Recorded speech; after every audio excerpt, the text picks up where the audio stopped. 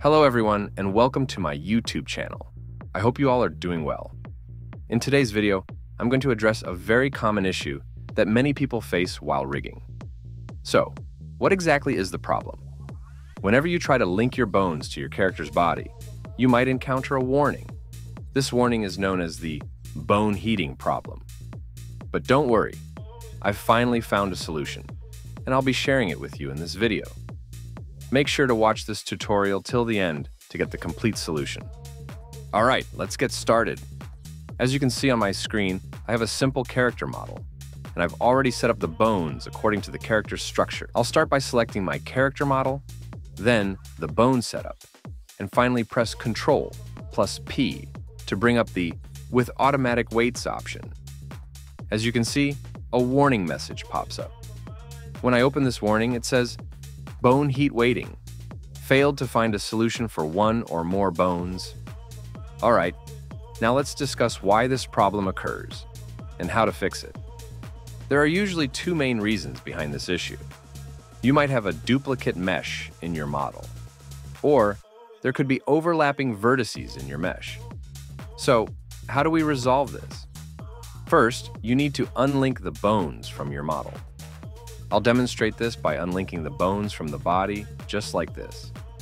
Next, I'll delete all the unnecessary modifiers, except for the subdivision surface modifier, but I will delete all the bone groups as well. As you can see, I'm clearing out all the groups here. I'll select my model and convert it back to a mesh once again. Now, I'll enter edit mode, select all vertices by pressing A, and then press M to choose Merge by Distance. As you can see, 7,584 vertices have been removed.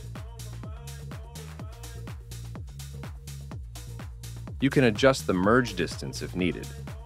However, the default value of 0.0001 usually works fine. It prevents any distortion or damage to your mesh. To avoid any deformation, make sure you keep the merge value as shown on the screen. Now, let's try linking the bones to the model again. I'll select the character model first, then the bones, and once again press Ctrl plus P and choose With Automatic Weights. You can see that the process is underway, and there you go. Our bones have been successfully linked to the character model. To verify, select the bones, switch to pose mode, and move them around. As you can see, everything is working smoothly. Great. Now, if you don't get the same results as I did, here's what you need to do. You might need to reduce the merge distance slightly. To do this, go back to edit mode.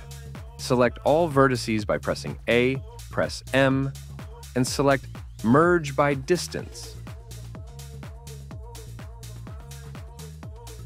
Decrease the merge distance by removing 1 0 from the value. Now, try linking the bones with the body again, and it should work perfectly. This will definitely fix the bone heating problem. I promise. And that's all for this tutorial, guys. If you found this video helpful, please share your thoughts in the comments section. I'd love to hear your valuable feedback. Don't forget to like this video if it helped you. And if you learned something new today, please hit the like, share, and subscribe buttons. If you have any questions or doubts, feel free to ask in the comments. I'll make sure to reply to every comment. Alright, take care, stay safe, and see you in the next video. Bye-bye.